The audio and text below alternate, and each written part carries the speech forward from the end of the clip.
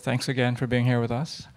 I thought I would start by picking up on what you were saying in the introduction, Bianca, about your book, since that was, in many ways, the starting point. If you could say a little bit about the impetus behind it. I'm also curious what form the book took. I think the book exists only in Dutch, right?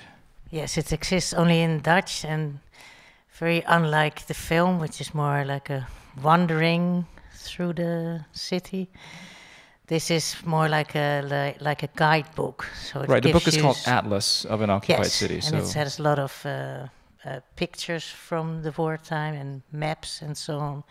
And it gives you really street by street and neighborhood by neighborhood what happened. Yeah, in that sense also kind of time machine on paper. Could you say a bit about what prompted the book, and also I'm curious about the process of researching it? What prompted it was a question from my dad when I just started to study history, so a long time ago. So we should say you're a historian. I'm a historian, well. Yes. Yeah.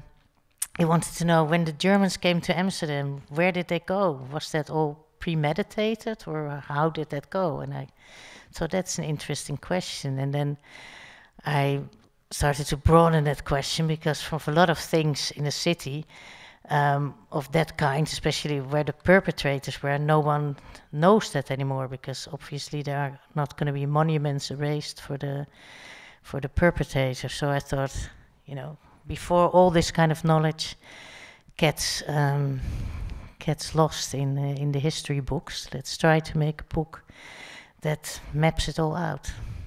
So that was the starting point. And when did you finish the book? In 2019. Okay. Yeah. But you obviously had been working for many years. It was quite a job to do all the research. Yes.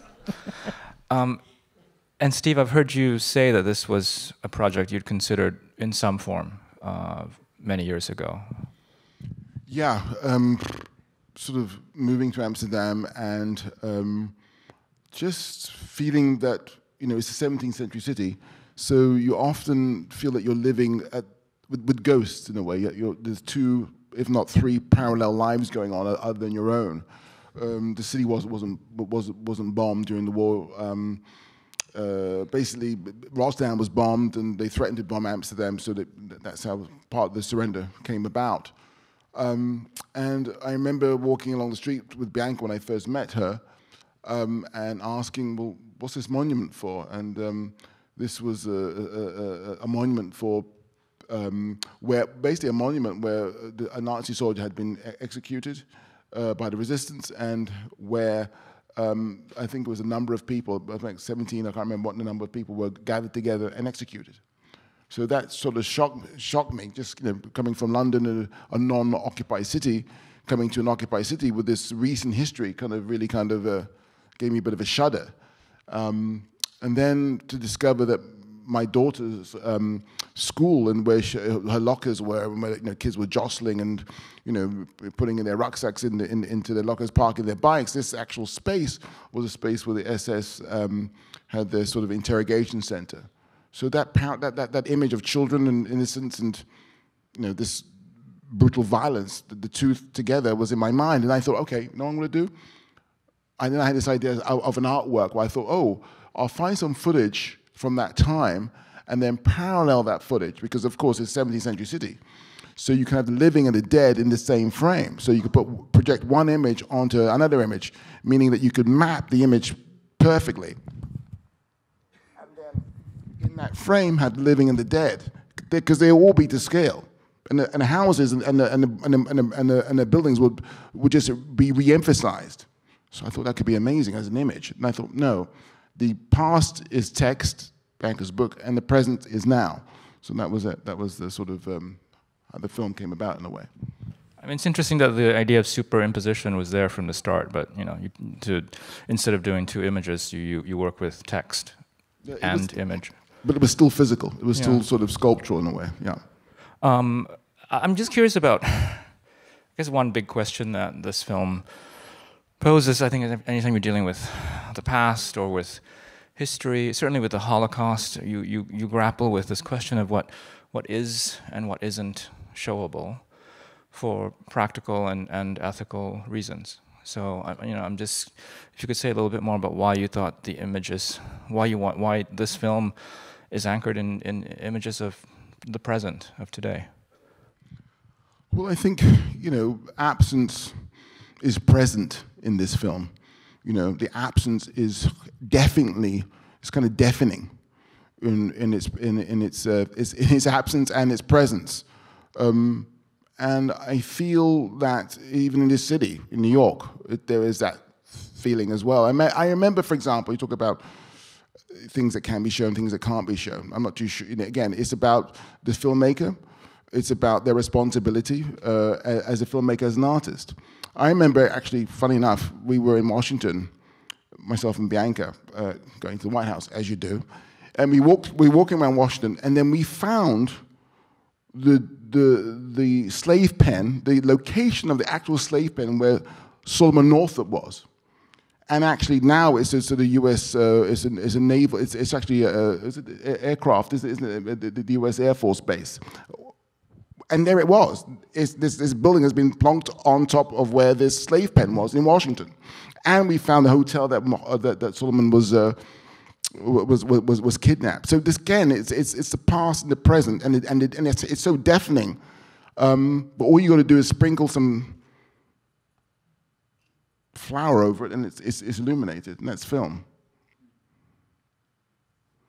That was good, wasn't it? That was good. Got on tape.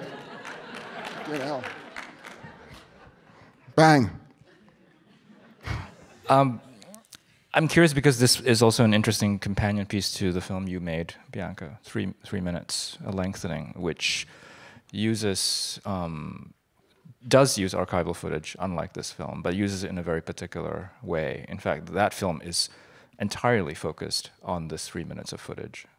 If you can, if you can talk about just the process of working on these two films back to back, which takes such different approaches.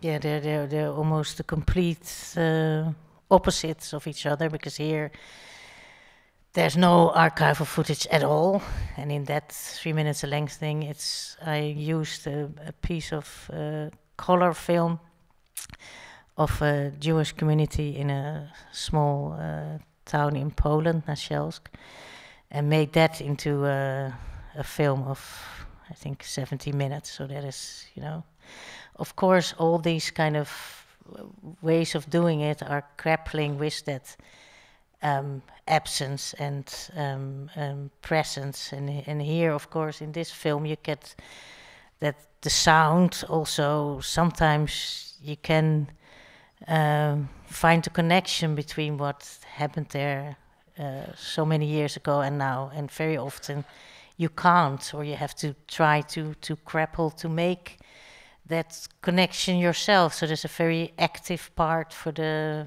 viewer to negotiate that space between the past and the present, anew in every scene.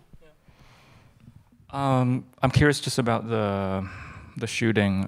You shot over several years?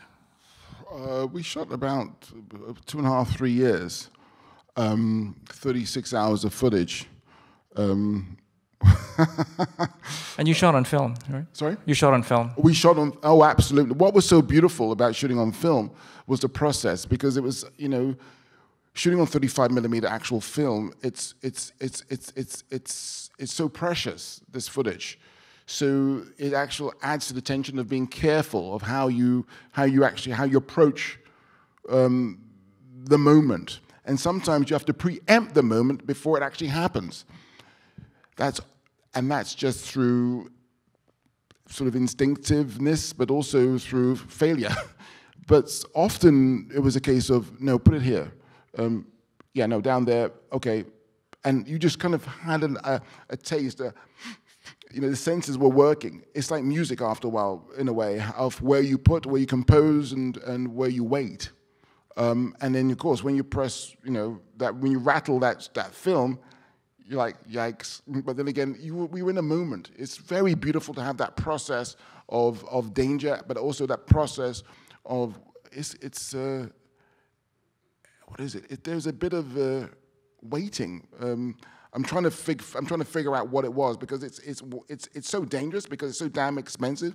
But there was a wonder about it. What could happen, and what did happen. So it was great. It was odd. It was beautiful, and the crew was so beautiful. Because again, when you get on with people for 2.5, 3 years, it becomes sort of it becomes so wonderfully like a dance. We knew, and instinctively so. It's wonderful. Yeah, the crew was amazing, absolutely incredible. Hope I do something with them again. In terms of what you shot and where you shot, were you using the book as a guide, and how did that work?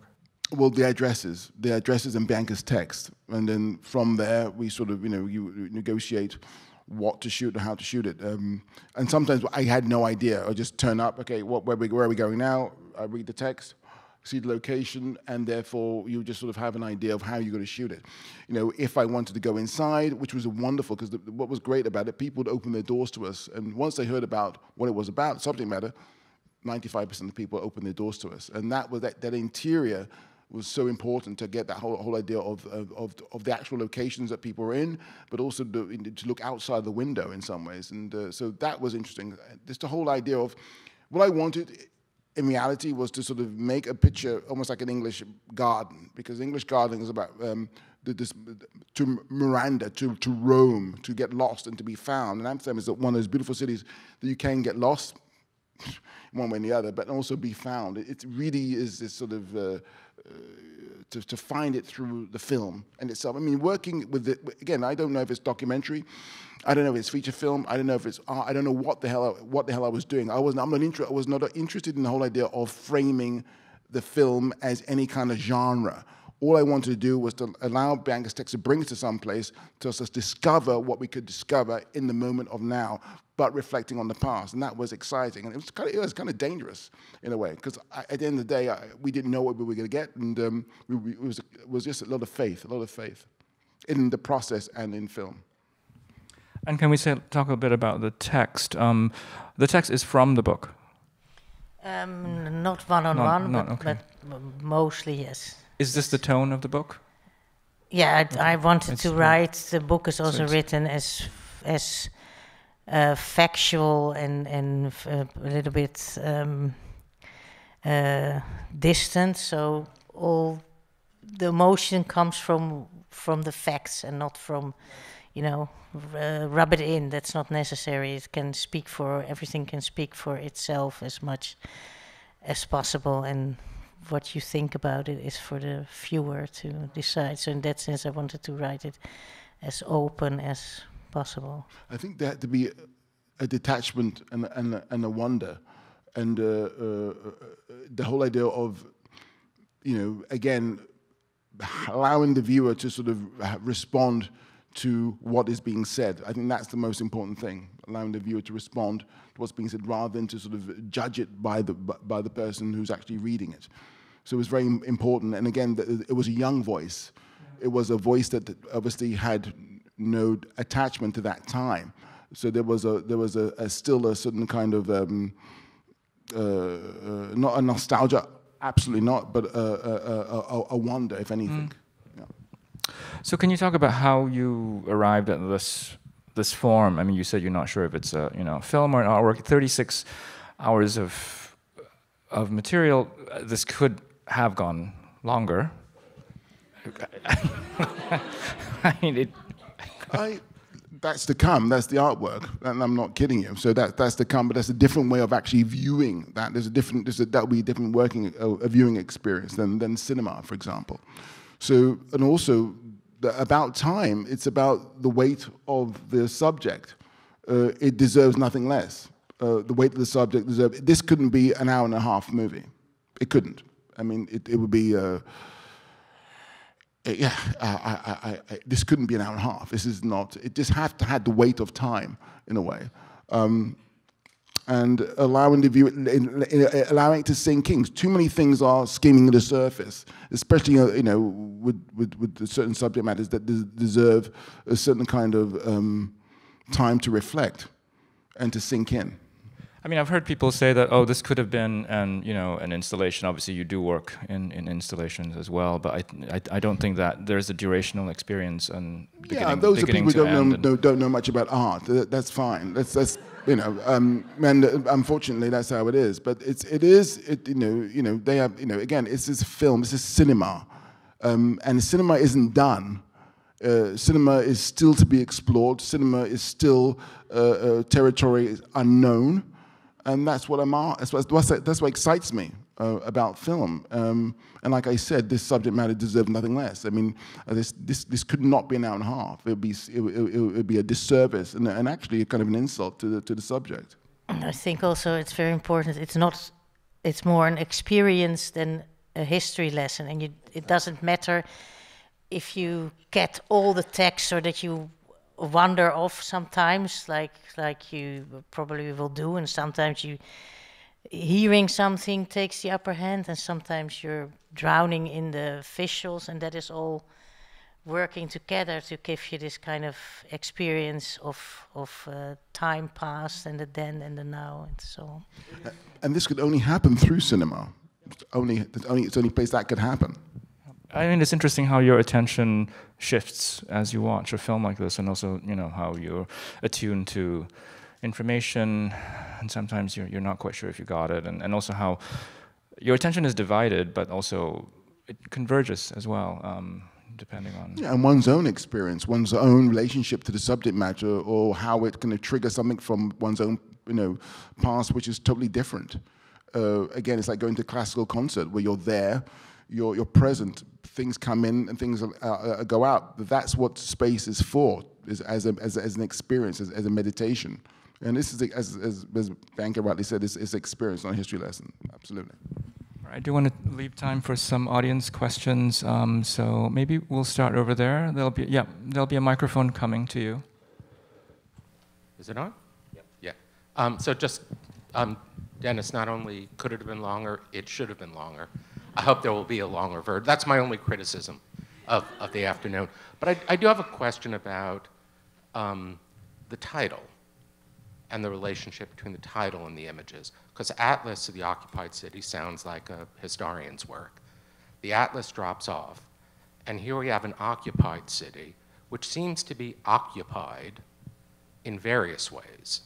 And you focus on the way in which it's occupied by children, the current city, occupied by children, occupied by old people who seem to be harbingers of memories yet to be dislodged, occupied by protesters, unoccupied by people, the scenes of the nights of curfew. And I wonder if this idea of the city being occupied in various ways, not just having been occupied, but having been reoccupied in the present, played any role in the way in which you constructed the film. Me take over? Fine. I feel that the space, me moving to Amsterdam, for example, and occupying that environment, this house, this space. So by me coming in, it's sort of, okay, whose place am I taking over? So that, again, was a huge trigger, like you said. It's you can't not think, well, at least I cannot not think of that. And again, the perspective that I'm looking at has been viewed numerous times, because it's a 17th century city, and all I could do is actually repeat what you're saying or emphasize what you said, because you said it so eloquently and beautifully. It's kind of, you can't sit still and not think of the past within the present and how the past has affected the present. And it's okay also for those kids to be rolling up their weed and smoking their spliff and think, you know what, I don't give a fuck. It's okay too, because in order for them to have that space that they occupy, a lot of people had to sort of sacrifice for that, to allow them to have that, and that's fine, that's okay too, So it's not just about the consciousness of knowing who you are in the present, it's also not knowing in a way, and being okay with it, because we're allowed to do that because of what has been fought for that, if that makes sense. Okay. There's a question over there. Yep.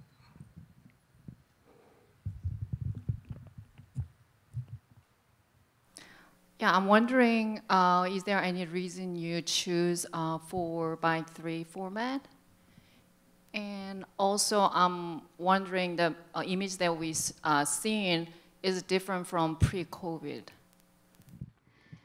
The format, I just love that format. It reminded me very much of very Super 16 documentaries that I used to watch from the BBC, and it was there was this sort of you know, the format was just fuller in a way. It grabbed it just again and with painting there's a kind of portraiture aspect to it as well. You know, not landscape, more portraiture, which I love. The idea of a portrait of a city. How I can answer that, or well, best I can answer it, was I'll just give you a little bit of the background in that sense, because when we started documentary, to some extent, just after we started, COVID happened. So I didn't know, again, it was one of those things where I often get the impression with film, how my philosophy is that if it rains, at least you could choose the color of your raincoat, go out there, shoot it, keep on shooting, because there was a conversation of, should we shoot it during this time? But for me, I just wanted to embrace it because it's part of our everyday, part of what's happening. You know, unfortunately, there's terrible weather happened yesterday. You know, what happens, we have to embrace. So therefore, I want to have that somehow to reflect in our film. I hope that answers your question. I wasn't too sure if it has done. Sorry. Yeah, right there. I had sort of an overall question about the use of the score in the film. I feel like because we hear so much of the sonic environment of the city, the score actually provides an almost silence of the city.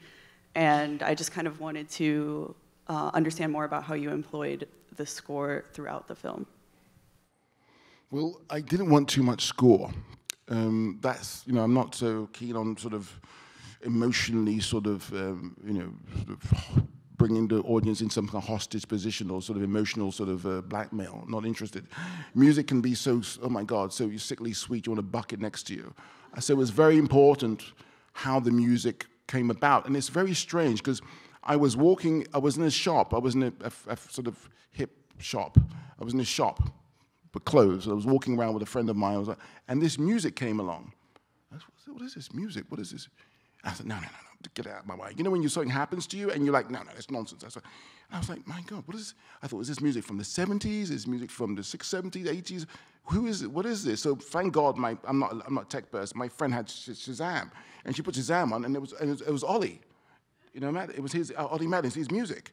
I thought, my God, this guy exists. It's the person I could actually work with, and I didn't know anything about this guy. All I knew was this guy had to do the music. That was strange, isn't it? Doesn't happen every day. So got in contact with him. He was this amazing cellist, and then I found that he did a small film. Then I found that he was a cellist that did some things for, was it Old Country for, no, was it Old Country for Men? No, I can't remember what movie he played on. And I thought, oh my God, this person actually understands music, movies too, but he's an amazing guy. He's in Scotland. I rang him up, talked to him about it, I never met him until Cannes, and we spoke about music, and I said, look, this is what I'm interested in, that it's more of a texture, a smell, comes in and comes out. And that was it. It was, you know, things happen, and they're beautiful, and amazing, isn't it? Isn't that crazy? That doesn't happen. That never happens to me, and he was just gorgeous. I love him. I love the God. I love him madly. He's such a genius, a beautiful man. And yeah, it was one of those things which you just sort of, okay, just take it and run. Don't ask too many questions, you know? Yeah, sorry. But that's a true story, actually, yeah. All right, we have time for one final question, so front row. Please forgive my naivete, but there's something that struck me structurally about this film. Is it fair to call it a pointillist film? And that there are these many moments of Bianca's text and the images that you're assembling, and they're transporting and they're amazing, but through duration and through the cumulative experience, it becomes a much greater work and something that it attains, as with a pointillist painting, it's just you stepping back, you get more and more from it. Mm-hmm. Whereas then if you were to add the sum of each of the individual parts, you get more through the cumulative experience. I hope that wasn't too inarticulate. No, it's pretty good. Beautiful metaphor. Degas, I'll take it any day. Yeah. Thank you. Beautiful metaphor, yeah, fantastic. No, but what I love about pointillist paintings is you go in and it's abstract, huh? But it's still about life. You know, you get close and then you come out and you come out and you come out, and it's not just the context of the actual painting, it's the context of the wall or the museum or the institution or the house it's in, and you come out even more, and it's about the city that you're in, and you come out even more, and it's about the country you're in, you come out even more, it's about the world that you're in. You know what I mean? You got it. Bang. That's on tape too, isn't it? Good. Well done, mate. I'm going to ask actually one more, just throw in one more question, Steve, since I know you after finishing this, you went on to make, you're still finishing a fictional film. I'm not going to ask you a very specific question, but you know, I feel like I have to at least. You're making me feel nude on stage, Dennis. That's not cool. I'm joking. I mean, I'm fully clothed, of course. Yes. Yeah. It is a film about not an occupied city, but a bombed city. I mean, the next film is called Blitz, and it's set in wartime London. And you have also dealt with history in big ways in your films, of course, with 12 Years a Slave. So I'm just wondering how making Occupied City has affected your approach in making Blitz, if you're even conscious of it yet. I think no one, you know, what I interesting in, you know, just reading Bianca's book and everything else, and you know, making Occupy City and stuff, is there's no one in this room is detached from this picture. No one in this room is detached from this picture in one way, shape, form, or the other. Everybody will have a relationship with this picture through their families, through their journey to this, to be sat on these seats here in the cinema. And for me, wanting to sort of do something, for example, with Blitz, for example, in UK, you know, I just wanted to sort of do something which is immediate to me. And again, you know, it's one of those things where all you got to do is scratch the surface, and you'll see some sort of aspect of the narrative of one's family or one's history to where we are now. And we just have to sort of, you know, again, it's very cliche, but we have to not forget, because obviously what's happening now in the politics of the world is you know, we're shifting to the right. Things are shifting to the right. And if anything, you know, your book, this film, hopefully, it could be a reminder of, you know, a reminder of what's at stake, and it's freedom in one way, shape, form, or the other. And that's it, really. I don't know if history repeats itself. I don't necessarily think. I don't know. I mean, it could change. You know. It could go left. We could go right. It went left. I don't know what's to come. But as an artist, as a person conscious in this time, you are just here to sort of facilitate a space in order to sort of not to raise an alarm, but to sort of reflect on and to see what. Let's just reflect on and to see what. I don't know. It's not even. I don't want to even call it an alarm or some kind of rallying call. I mean, I wanted to sort of be a rallying call, but again, it's just a case of reminder of what happens when you do nothing. That's it. All right, I think we have to end it there. Steve and Bianca, thank you so much for the film. Thanks for being here.